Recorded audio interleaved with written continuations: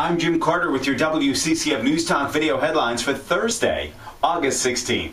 A conservative crowd filled the VFW Hall in North Andover last night in order to hear candidates who supported limited government and traditional values. The Merrimack Valley Tea Party was the forum's sponsor, and it featured mainly Republican candidates for state office. Massachusetts State Police and Lawrence Police raided 2 downtown bodegas and a music store on Saturday during their ongoing crackdown on illegal gambling in the city of Lawrence. Evidence was seized, but no arrests were made. U.S. Senator Kelly Ayotte of New Hampshire, scheduled to be one of the speakers at the upcoming Republican National Convention in Tampa. The senator issued a statement yesterday saying the nomination of Mitt Romney is a critical step to begin cleaning up Washington.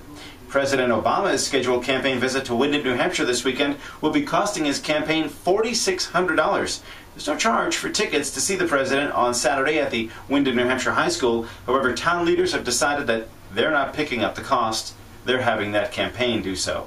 The town of Andover considering increasing its electrical, plumbing, and gas permit fees. Fees have remained unchanged since 2003. Andover selectmen will be taking up the issue again in September.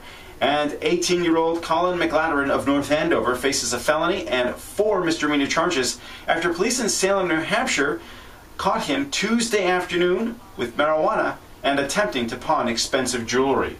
These and other stories making news headlines on this Thursday. Thank you for joining us here at 1110 AM WCCM and 102.9 FM HD2.